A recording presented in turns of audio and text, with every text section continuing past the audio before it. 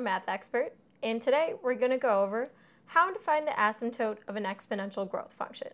So let's just write out a standard example of an exponential growth function. Y equals a times b to the x. And for it to be growth, a has to be greater than 0, and b has to be greater than 1. Now, to find the asymptote, an asymptote is basically the value that either y or x approaches as they go to infinity or negative infinity. Like, which value is this going to approach? So, I'm just going to draw a quick graph here to help kind of visualize.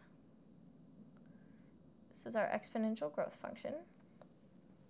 Now, so just thinking about it graphically, as x goes to positive infinity, it doesn't really look like this is going to approach any kind of a value. It just kind of keeps going up.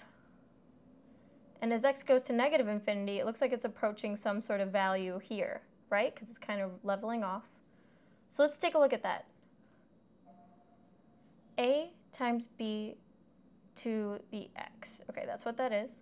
Now these are all negative x values, so this can be rewritten as a times b negative x, where x is now a positive number, a over b to the x.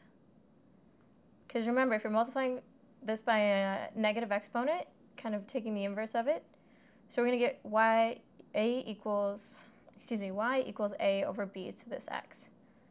Now as x gets greater and greater, because b is bigger than 1, then this number right here is going to get larger and larger. For instance, so say we had the number 2.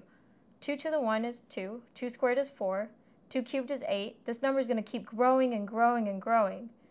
And so it's going to go from something like 1/2 to 1/4 to 1/8 to 1/16. And it's going to keep going and getting smaller and smaller and smaller till eventually it approaches 0.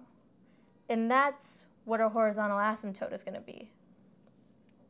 Because you can see the graph really doesn't have any other bound. It goes to negative and positive infinity on the x values, goes to positive infinity on the y, but a horizontal asymptote right here is going to be 0.